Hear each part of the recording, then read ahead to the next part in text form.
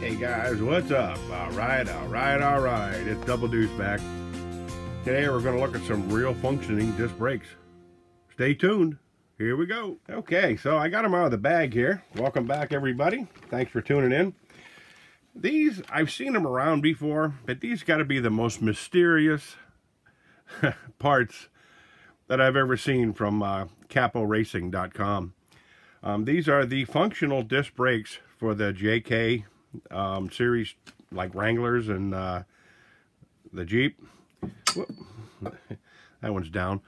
But they are like heavy-duty steel. They're directional. They got left and right rotor. They have a 12mm hex inside. And you see it's had a nice little machine thing, like a real rotor on there. And it's got a recess in the back. Now these are like ultimate scale parts, you know. Now from what I remember, the original Jeep Wrangler that they made, it had lug nuts that you screwed in these, five lug nuts. Now the calipers are crazy. These are like amazing. They got brake pads in them, and how you work them is there's a cable that comes in and it squeezes the brake pad on the caliper. Now the reason I got these was because I think everybody knows that what my next build's going to be. You know, it's going to be something probably similar to that there. I got it all in order. Because I wanted to put the one of the Toyin 4-stroke engines in the Capo JK. But like I say, it's all up in the air. And as I was thinking about transmission choices, I know on this here, I used the 3.3 Revo Nitro Tranny because it had a disc brake on it already. I could easily do that again. The gear ratio is a little wide for this stuff, and I think the weight of the JK is, I think, around 12 pounds, 13 pounds or something. So I'm thinking maybe I'll go with a different transmission setup for it, because I'm going to need a reverse. But enough of that. But anyways, these come with fronts and rears. Okay, these are your fronts because they got the long, super long screws in there that you bolt right through the front knuckle. And like I say, I mean, amazing quality. I mean, it is insane, the quality of these things. You say just the lettering itself on there is beautiful. Has a nice little gold and aluminum look to them. I don't know how they hold up in the mud, but, and you can see inside here, that's where the cable and the jacket go through the top, and then on the bottom there's this tiny little hole down here.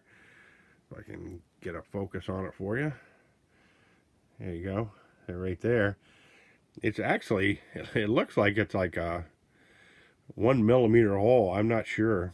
But I mean, it looks big in the film here. But so I ordered some small steel cable today, and I'm going to use the it's like a plastic oil pressure line. You know, if you want to put an aftermarket oil pressure gauge in your car, because that's the only nylon tubing I could find. I could not find the parts to finish this. I mean, they got the brakes, you know, the rotors, the brakes, and they have, I can't find the pieces unless they're just not out there yet. But from what I hear, the original Jeep had real working disc brakes on it, plus there was one on the transmission. Now, I guess the external ones, these are the optional ones that you had to kind of put on there yourself, and they work off a servo with cables. So yeah, I was, for shits and giggles, I was looking at different things. I got, this is the K44 RC four-wheel drive front axle housing. Okay, so these are your Vanquish rotors here. all right, and your vanquish backs and all that jazz. But I was just kind of wondering, how how scale these things would be, if these would fit on there or not. So anyways, I'm looking at where this would go on here, like so. And you'd have to make some brackets to fit these on, but these, you could put these on your RC four-wheel drive stuff, or whatever. If you can make a bracket for this, you can mount these things right on there. It's basically drilling and tapping a couple of holes or something. But I wanted to see what these were. Now, on this side, I got a wide 12mm hex on here, because this is kind of wide inside here. So these supposedly float over these things like so. So there's a wide hex on there. So there's room for the rotor to float inside the brake caliper, and there's still room to put on your 12mm rim if you want.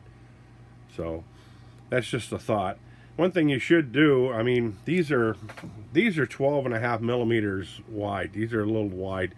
I buy these things to play with different spacing on stuff. I actually got these for, my RC four-wheel drive Blazer. You can see how wide they are, And when I went to, because I put it together and, with the scale axles and stuff in it, the front wheels set in too far for my taste. On the real Blazers, the front wheels track wider than the rear, so that's why I bought these wide 12mm hexes.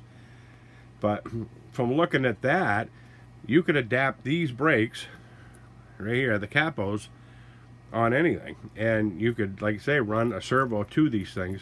If you're running a LiPo system with a speed controller, a lot of them you can turn down your braking function to 0, and so you could actually use another channel, so you're not using your your motor to slow it down. So my thought was, on my next build, is my first thought was, how am I going to stop that JK, capo JK, if I make a nitro out of it? So here's the answer right here. Now these go anywhere from like $100 to like almost 145. I got these for just over 100 with free shipping. So, but like I say, and they do work. And like I say, I don't know how long the brake pads last inside them, but I mean, they are a work of art. I mean, they're truly a work of art. And there's the inside, and you just, like I say, it squeezes the spring, and the spring releases it. But they're pretty awesome. So I thought I'd throw a video out there, because I got creator's block right now, and I'm waiting for parts. So if you guys are interested in grabbing a set of these brakes, they're all over eBay right now, and it's from CAPORacing.com, okay, which is hard to get a hold of that company. But here is the part number. It's CD158274DB. And so, like I say, if you're interested in doing something on your own, you can do that. For those of you who are putting the Toyin 4-stroke inside, I know Steve at RC Tanks and Trucks, he just come up with a Frankenstein brake setup on the engine DIY transmission setup that he bought, and it was pretty creative, because the way he did it, he used the nitro disc brake thing and set it all up on there. Now I know Kevin Talbot, he's on a build now, so, and his build's going to be, these builds are getting really epic. He's using a Cross RC, and he was talking about using the Revo 3.3 tranny in it with the original Cross transmission, which is a 2-speed, to gear it down even more. which is cool. But for those of you guys, one of the main reasons I used the Revo 3.3 2-speed tranny was, one, it had a reverse, and two, it had a disc brake on the back of the transmission. So it was, you know, not only was it a 2-speed forward reverse, and it had a brake on it, and it was adjustable, which was cool. And so some of the builds, the transmission may not fit. The gear ratio is a little wide on the thing, so if you guys seen any of the running video of my Toyin HTP 407 here, it's more like a off-road, you know, kind of a, it's not overpowered, but it, you know, it does get a little squirrely in second when it shifts on loose gravel and stuff. It seems like it's just at the edge of the threshold of, for the size of the truck and you know, the characteristics of it. Because I thought about doing another 2-stroke version of one of these, which I still may do. And so I thought about putting like a 25, you know, nitro engine in it, or a 28. The thing is, I don't know how much these rear ends can withstand. So far, these rear ends have withstood quite a bit with this truck, with the brushless setup I had and with this nitro setup. So I know you get too much power, and that's when things start snapping and breaking and wearing out, like drive shafts and ringing pinions and twisting axles off and all that jazz. But because there's, when you build something big up here, so I know the motor, and if I put a 21 in here with the Revo 3.3 tranny, I know that'll hold up. What I don't know what will hold up would be the drive shafts and you know, my outer drive shafts on this thing with the dog bones inside, because everything gets smaller as it gets lower on these electric trucks. And that was one of my big problems I had way back in the 80s when I took one of my bruisers and made it into a nitro. Not only did I ruin the tranny, but I ruined both front and rear differentials.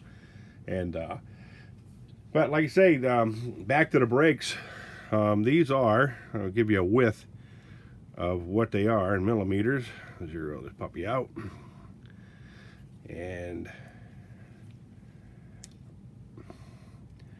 these are 374 millimeters. Oh, there we go. 374 millimeters thick. All right, and like I say, you got your 12 millimeter hex in there, and overall size, this would probably be a 2.2 brake. It's 3755 millimeters. So, you know, this may not fit in a 155 wheel, but if you're savvy, you could figure out a way to cut some things down here. But the problem is you got to get this caliper to set in behind. It may squeeze in a 1.9, but a 1.55, I don't think it's going to fit at all because of the distance you have. Okay, but for those of you who are, you know, are scratch builders and all that stuff, and you're building a nitro setup, and if you want to go really cool and really scale, here you go. If you want it to serve the purpose, it'll work. If you don't, you know, say you don't want to use the Revo transmission with the brake, you know, you got this. So there's some other transmission choices out there, and you know, the brake's a bonus on them. But if you don't have room for the brake, you know, like I say, here's your choice. Now, I don't know if they would work on these Vanquish rotors. I don't even know if they make these things anymore. I bought a couple of sets of these.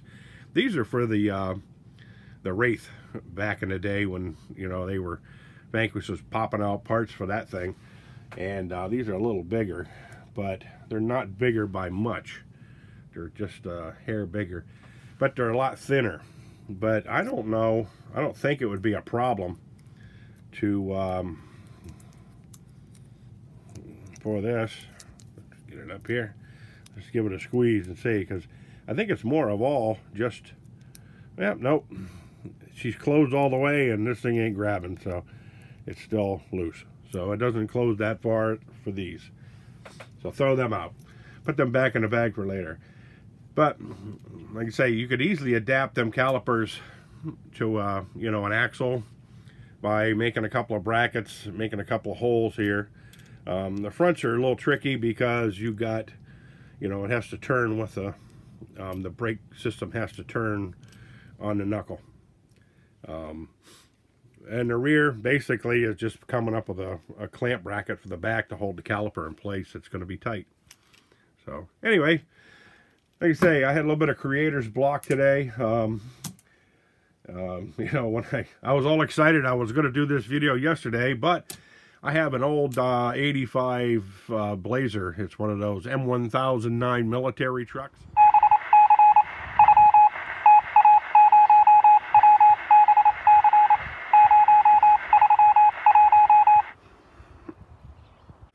And guess what? I was doing brake lines on that because they rotted out up here in this beautiful weather in New England up here. So it's a shame that truck's only got 36,000 miles on it or something, 38,000 miles on it. And it's like never gets driven. But so I did some brake lines on that and didn't get to my video. So I finally got to it tonight. So hope you guys had a great weekend. And like I say, I want to thank a bunch of people out there for subscribing.